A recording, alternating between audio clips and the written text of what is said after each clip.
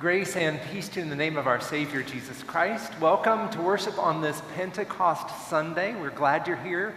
Welcome to worship in the expanded community of First Presbyterian Church, San Anselmo. We say expanded community every Sunday as a reminder that we're worshiping not only here in this place, in this room, but also with our siblings in Christ online who are up and down the West Coast and across the country. On Pentecost Sunday, we get an even broader glimpse of this expansive community. Good morning, how are you? Good to see you. This expansive community, remembering that in that room, as they gathered there in the days after Easter, after Jesus had ascended into heaven, there was a sound as of a mighty wind, and there were tongues of fire.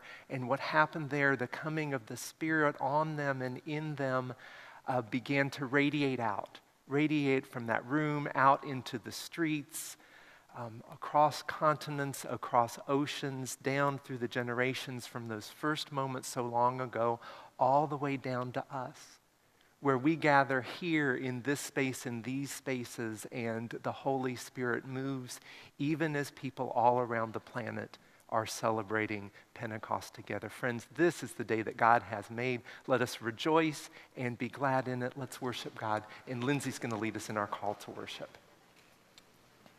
As we gather in the body of Christ, please join me in the call to prayer. On the day of Pentecost, they were all gathered together here. We are all gathered together here.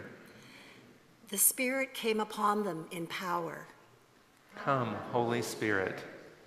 The Spirit came upon them with a living word. Come, Holy Spirit. They could understand and they were understood. Come, Holy Spirit. The Spirit came with a dream to dream. Come, Holy Spirit. And a vision to embody. Come, Holy Spirit. By the power of the Spirit of Christ, come, let us worship. Come, let's worship God, and let's rise in body or in spirit as we sing together our opening hymn, number 407, Spirit Divine, Attend Our Prayer.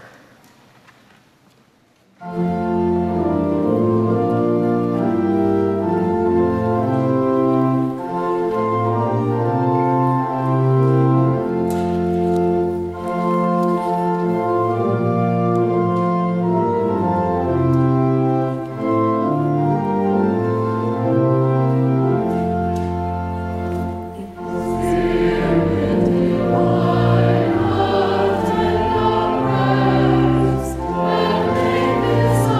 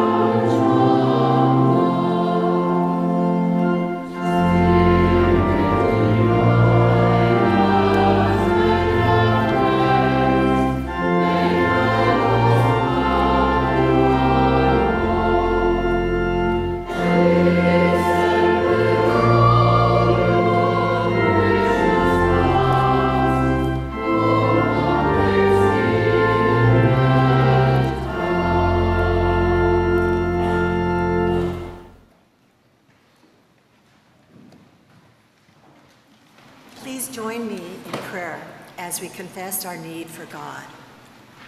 Creator Spirit, wellspring of our lives, as the refreshing rains fall on the just and just alone, refresh us with your mercy, who knows our own justice. As the stream flows steadily on, to find the odds of stars, flow over every boundary and border we have made that separate us from one another. As you breathe your Spirit into all flesh at Pentecost, renew us and to the whole world in newness of life and wholeness and healing. In your mercy, recreate us again to mend and tend the world you love. Please join me as we affirm God's abounding grace. From the beginning, the Spirit has hovered over all creation, creating and recreating all that is. In our deepest need, the Spirit prays for us in groans too deep for words. And in the power of Pentecost, the Spirit challenges and enlivens us to live the life of Christ. By the power of the Spirit in the risen Christ, we are forgiven, loved, and set free. Thanks be to God. Hallelujah. Amen. Alleluia, amen. And in that assurance of God's grace, this is the time in worship where we exchange signs of peace with each other. First thing we'll do is the tech team will put the camera on the congregation.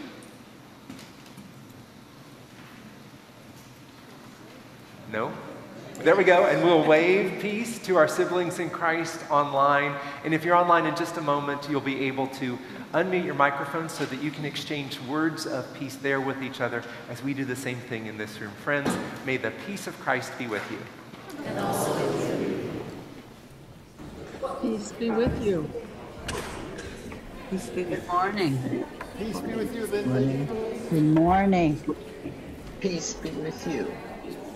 Good morning, everybody. Morning. Peace with everyone. Vivian. Good morning. Good morning. Good morning. Good morning. I wish I were there. I wish I could be two places at once. Where are you today? I am in Grand Rapids, Michigan. Wow. It's beautiful here. I'm here for a conference. Where is he? I don't see him. I had to, I don't know. I haven't heard him yet. What I heard was college students graduating last.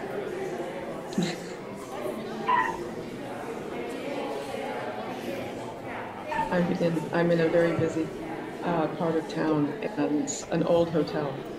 And did they keep you awake? I put my earplugs in. I give up. That's good.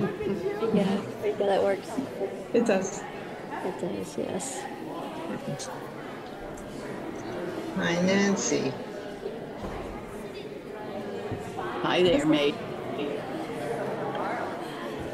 How are you, Mary Catherine? Yeah. I'm okay. I ended up having to have surgery on my knee. So, yeah, so I'm healing. Good. Healing. How's That side. Once you get past surgery, you're always up, right? When you come out of that. It's yes, you're right. It can't but get better from there, right? Right. Right. It hurts more before it gets better, but Absolutely. Yeah. Thank you. I'm glad for you. Oh yeah, it's fun to have a broken kneecap. Just take care of your knees, right? that's right. Good morning, everyone. Arriving late, it's Beth. Hi, Beth. Good morning, Beverly. Good to see you. Peace be with you, Bev. Peace be with all of you. And she says, panting. What wonderful sounds of peace.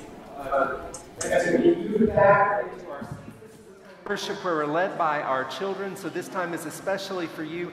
Everett, Anders, June, Cece, Paula, Shiha, Shihu, Shira, Phoebe, Quentin, Hannah, Olivia, Elle, Ashley, whether you are a child or a child at heart, whether you're in this room, in this very room, or whether you're worshiping with us at home, this time is for you. There is a place for you here.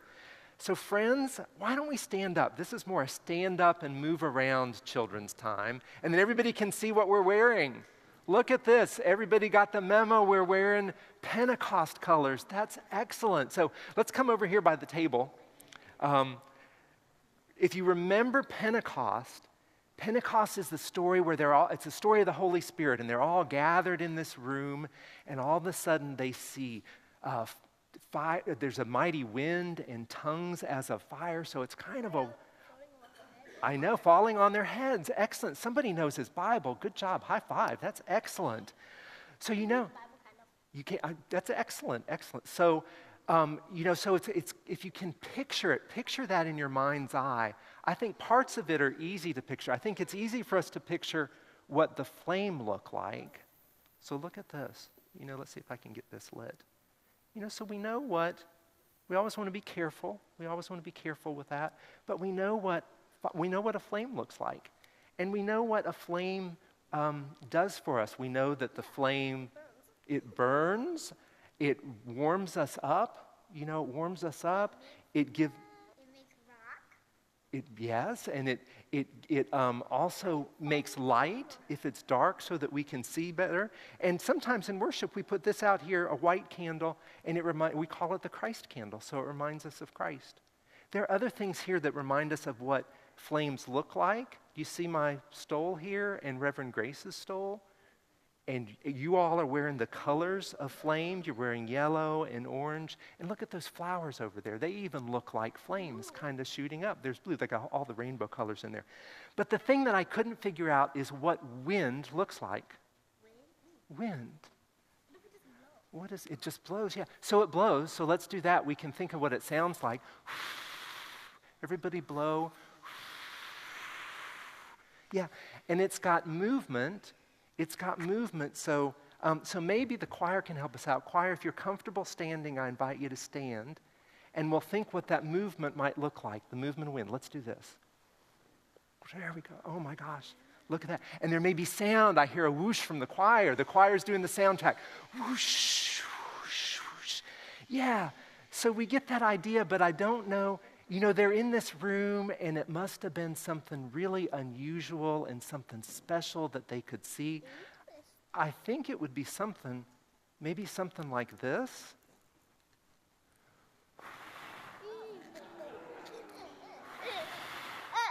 Yeah. Something that really said that this day is special. This day is special. So, guess what? You're going to have Pentecost bubbles after church.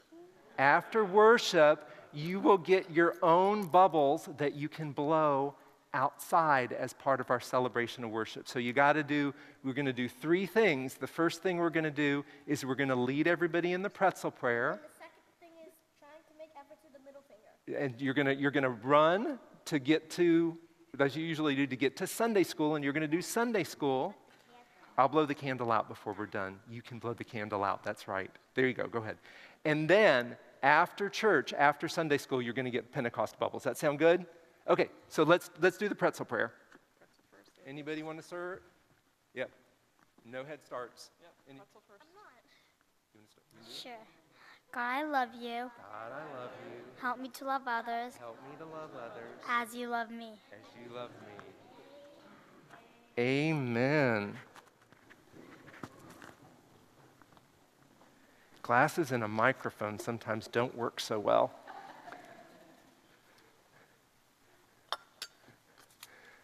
Okay, reset a bit on the images we just talked about, because the sermon is not about the Spirit as bubbles. We're going to talk seriously about the Spirit, because in the Pentecost story, the Spirit is the sound of a mighty wind. It really was shaking them up, and also as a crown of flame rested on everyone's head. So this scripture that Lindsay will read, she'll read the first part, the choir will sing a spirit song, and she'll read the second part. Just take it in. It's this familiar text, but it is so full of imagery. It is a sensory text. So what do you see? What do you hear? What do you sense? What do you feel in your body as you hear this Pentecost text read? Our first scripture reading this morning is the Pentecost story from Acts 2, verses 1 to 21. When the day of Pentecost had come, they were all together in one place.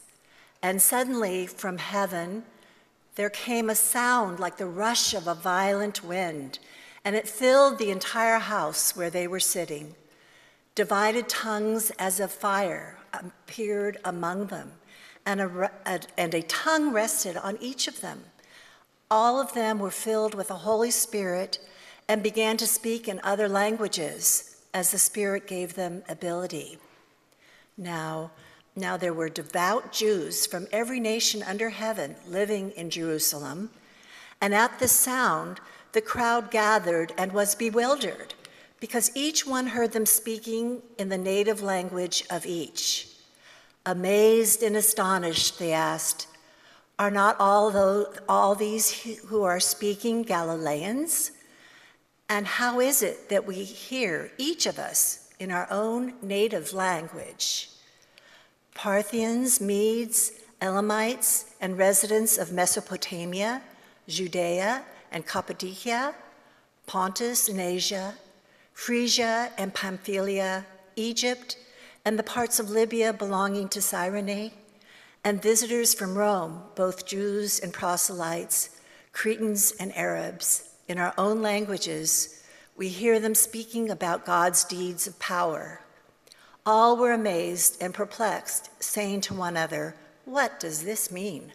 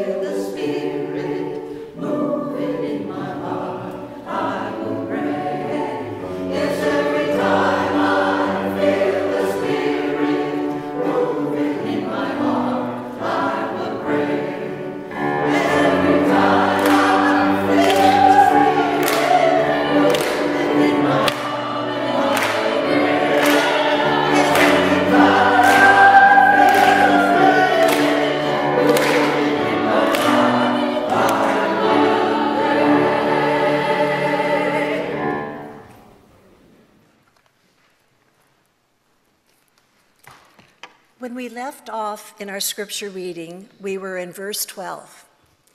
Everyone was amazed and perplexed, saying to one another, "What does this mean?" But others sneered and said, "They are filled with new wine."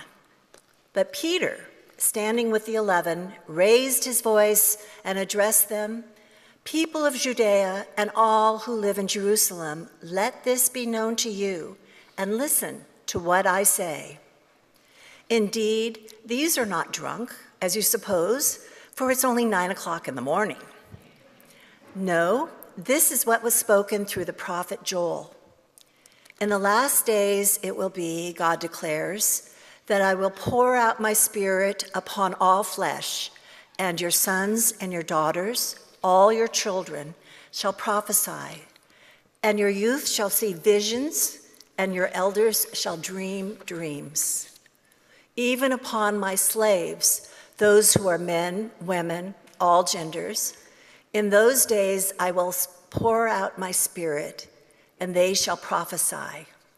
And I will show you portents in the heavens above and signs on the earth below, blood and fire and smoky mist. The sun shall be turned to darkness and the moon to blood before the coming of God's great and glorious day. Then everyone who calls on the name of God shall be saved. We celebrate the written word of Scripture. Thanks be to God. We celebrate the living word, Christ among us. Thanks be to God. Please pray with me. Come, Holy Spirit, breathe into us that drawing near to your word, we might see visions and dream dreams and be changed for good. Amen. In the broad sweep of Scripture, we meet the Spirit of God in the very beginning in Genesis 1, verse 2, as the Spirit of God, the breath of God, a mighty wind broods over the surface of the primordial waters. God's breath, God's Spirit is there moving and breathing, creating in the very beginning. Cole Arthur Riley, in her book, This Here Flesh, describes the story like this. Long, long ago, when all the earth was still as silence, the moon got all choked up on the beauty of the stars. She coughed, and then wind was born. The wind rushed out with such a force she didn't even know where she came from at all. She started roaming and searching, darting through trees and trying to wrap herself around anything she could find. No matter what she did, it was as if she was invisible. She wanted to rest in something, but no place would have her. Whenever she became really desperate, she would rend herself into cold and hot air and collide with herself. This, of course, made a tornado of her. So she would thrash through places with an ugliness, picking everything up and forcing it to be held by her, even if just for a little while. Until one day, God was in the garden making something like their own image, and they saw her, and their heart went out to her. And so God inhaled a little bit of her and blew it right into the breast of the image. The wind went on searching and remains very lonely to this day. Only every once in a while, when she passes by a human creature, when she caresses a cheek on a summer day, the wind God put in you and me will stir and recognize herself for a moment. And those tiny moments of being seen, of being felt, collect like a hope in her, carrying her through her loneliness to this day.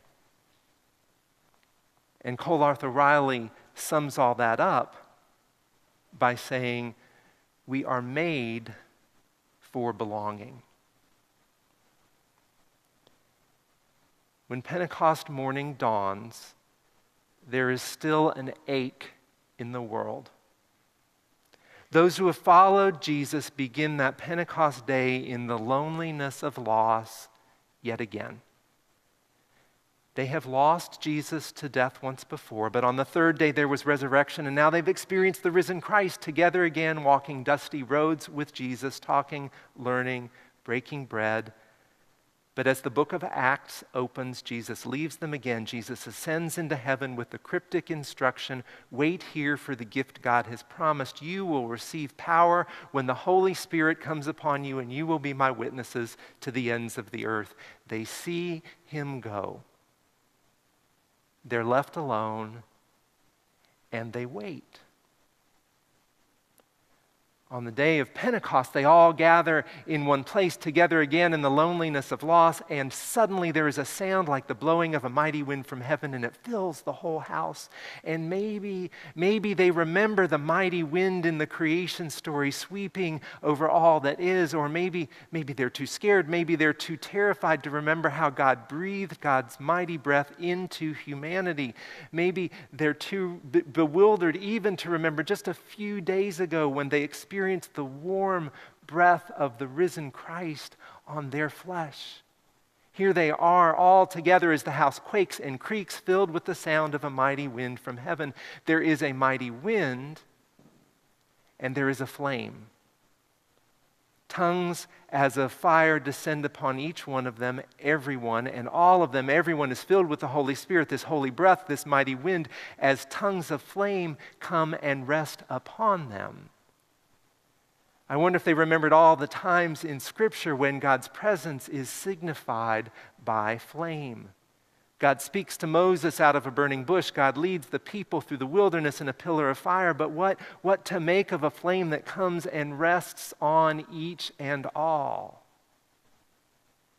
Until recently, when I would imagine this Pentecost moment, when I would picture it in my mind's eye, I would see tongues of flame shooting down from heaven like some terrifying blowtorch.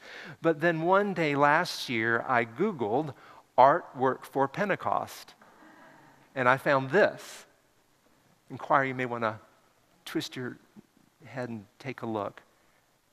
Now, the Pentecost story does say that the flame came to rest on each and every one of them. Here it is in this Renaissance painting. And here it is painted on a fresco. These are just two of a number of paintings like this with the little flame resting on their head. Now, I didn't think much about it, except that it's a little odd. It wasn't how I had pictured this. These flames perched on human heads like a candle or like a crown. I didn't think much of it, that is, until a few weeks ago. I was talking with Herman. We were talking about the Pentecost story, and he showed me this coin. Now, you've got to look carefully. This coin has an image of the emperor, Augustus Caesar, and then there right above his head is a star embraced by flame. Herman explained that this is called a supercephalic flame, super meaning above, cephalus meaning head. On this coin, this supercephalic flame is an imperial claim of divinity, with something like it recounted in Virgil's Aeneid. The flame is a sign of being crowned with divinity. So we have this coin, and we have Pentecost.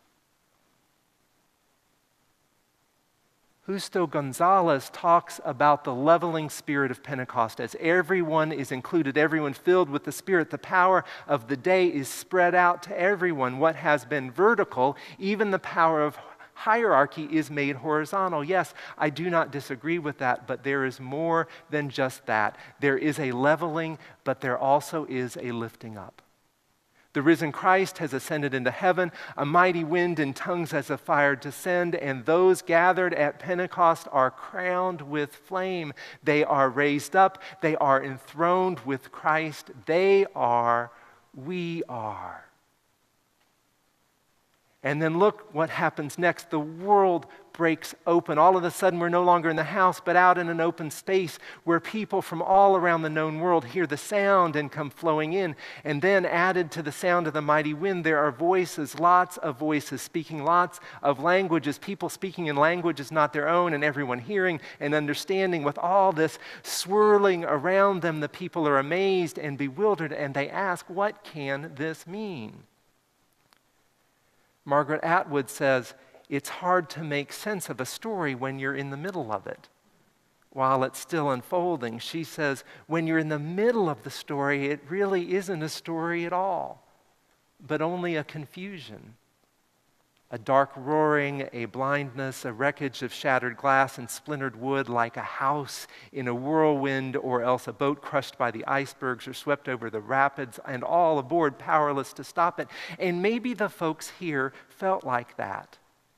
Their world is swirling with a mighty wind and tongues as of fire, with bewildering comprehension in what should be a cacophony of language and words. When you're in the middle of the story, it is but a confusion.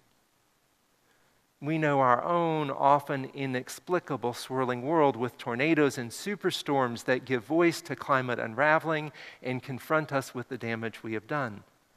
We know the confounding complexity of the systems we inhabit as we seek connection in a confining world. We see the inexplicable violence of the world in both new and age-old struggles that rattle on and on down through the generations. Margaret Atwood says, when you're in the midst of a story, it is but a confusion. What does this mean? But she goes on and says, it's only afterwards that it becomes anything like a story at all, when you are telling it to yourself or to someone else. In the swirl of Pentecost, Peter steps in and starts to make meaning of this story, this tale of wind and flame. This is what God said, remember? I will pour out my Spirit on all flesh, on all people of every race and gender and nation. Your youth will have visions and your elders will dream dreams. There will be signs and wonders. All this is all that. It's what God said. And because we've been reading ahead in the book of Acts these past 7 weeks, we know what flows out from all this. The connection that they experience on the day of Pentecost becomes community that shares what they have and gives as anyone has need. They find the healing touch of Christ in their own outstretched hands. And as they continue to contend with what all this might mean, they experience the inexorable outward reach of the Spirit, this mighty wind rippling out in ever-expanding circles of embrace. This is a tale of wind and flame, a story of wind and flame that becomes flesh and bones before our very eyes and ears.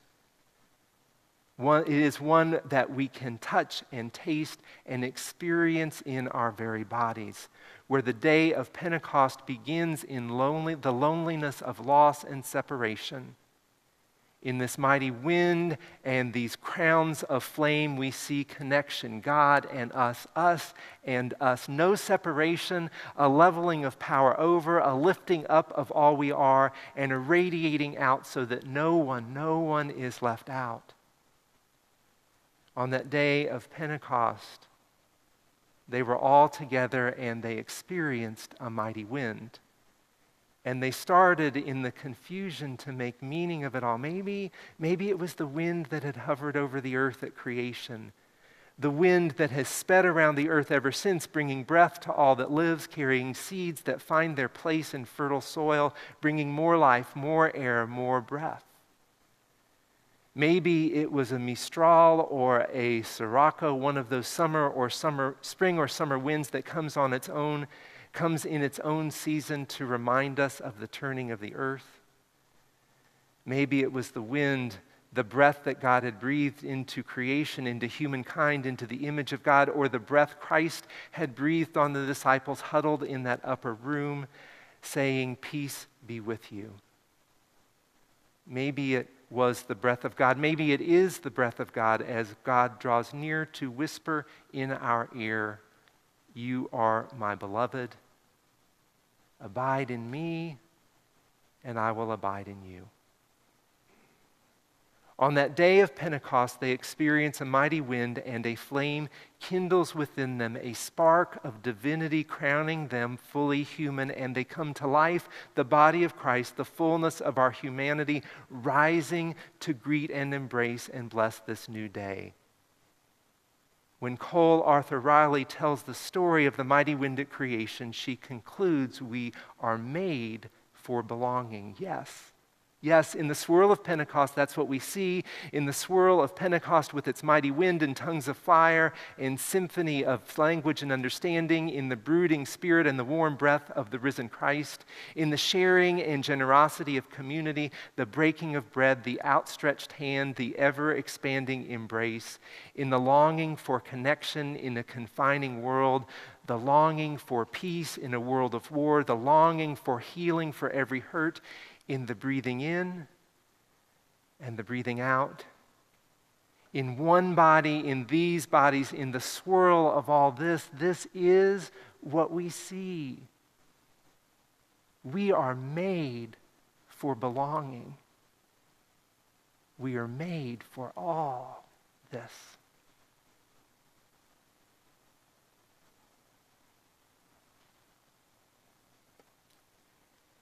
And I love that this spirit we carry with us in our breath. One of the few things, maybe along with our heartbeat, that is with us every moment that we live. So as we begin in prayer, let's just take a moment to settle in with our breath. Take a deep breath in and out. In and out. In and out. The Spirit of God breathing in us. Friends, let's pray. We'll begin our prayer in song, and then silence, and then spoken words. Spirit.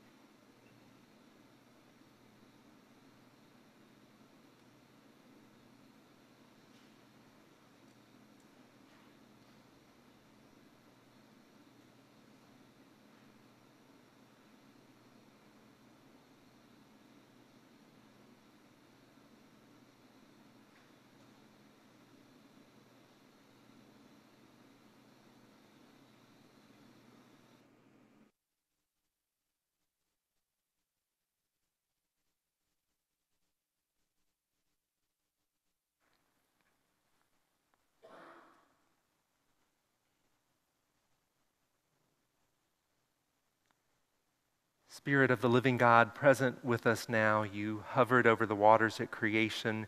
You breathe life into all that lives. You accompany your people in every moment of every day. In our deepest need, you pray with us in groans too deep for words. And in Pentecost, you draw us together and fill us with power to live lives for you. In our shared experience of your presence in the midst of us, we know that we are made for belonging, and we give you thanks and praise. Spirit of the living God, present with us now, enliven us to participate in your good news for the poor and for all who are in need. Help us help you provide shelter for those who are unhoused, food for all who are hungry, and to reorder our world so that everyone has enough. Enliven us to proclaim release to the captive and freedom to all who are oppressed.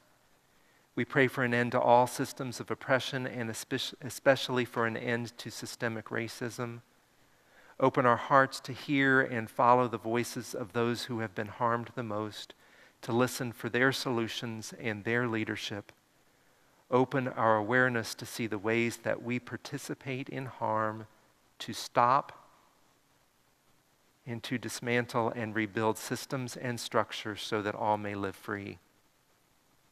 Enliven us to bring your healing touch to the world and to bind up the brokenhearted.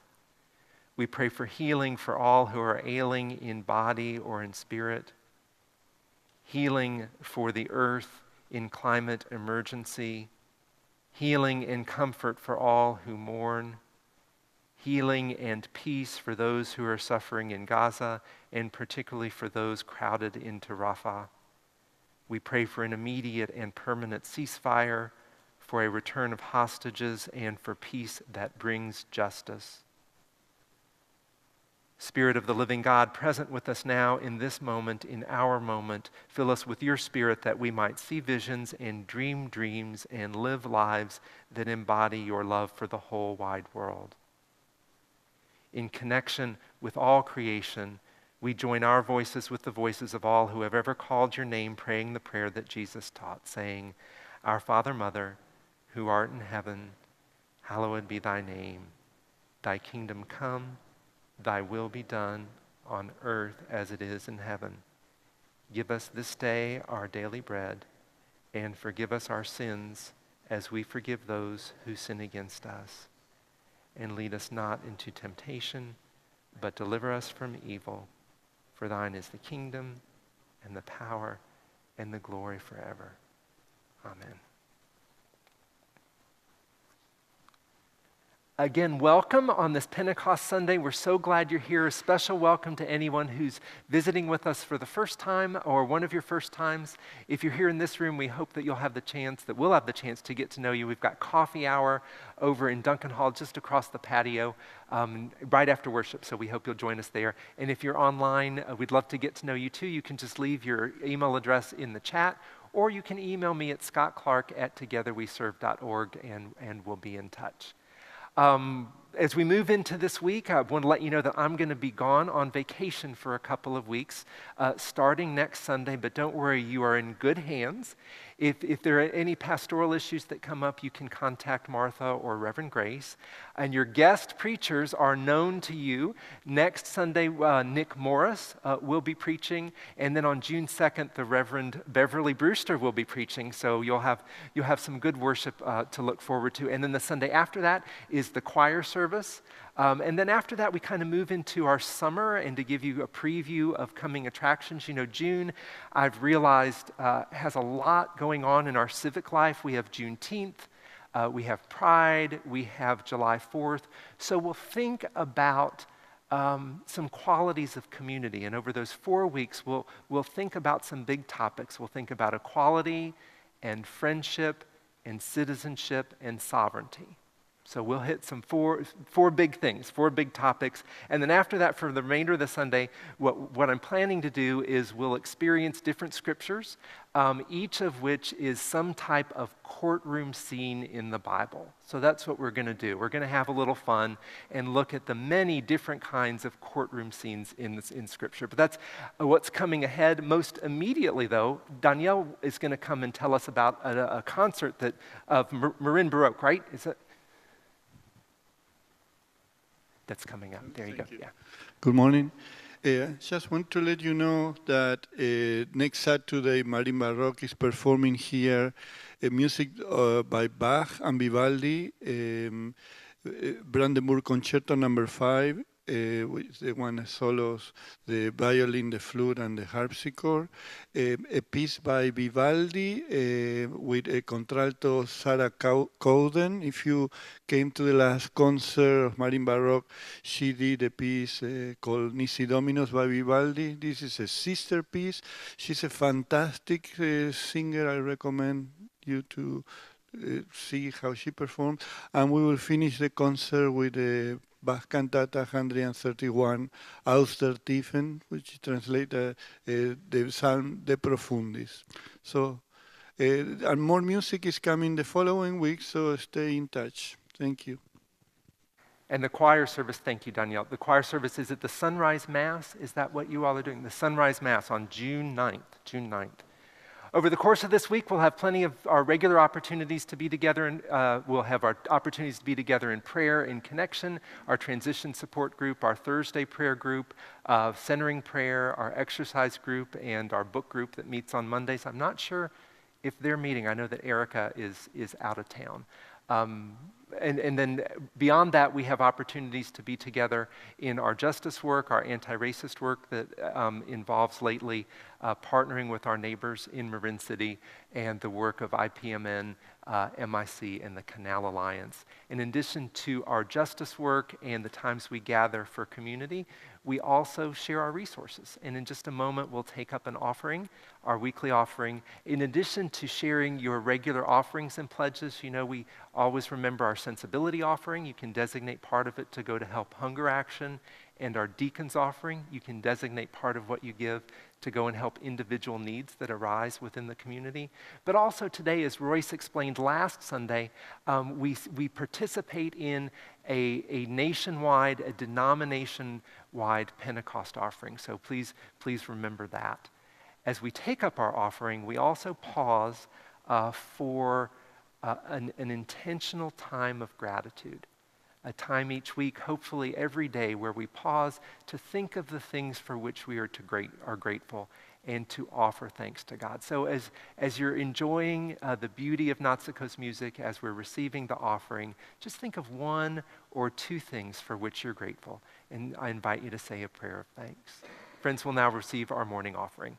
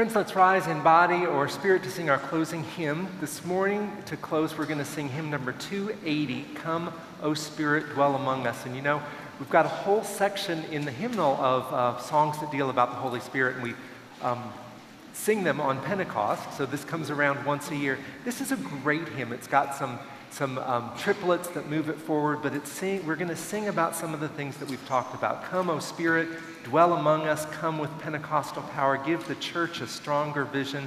Help us face each crucial hour. Come, O Spirit, dwell among us. Give us words of fire and flame. Friends, let's rise in body or spirit and sing this Pentecostal hymn.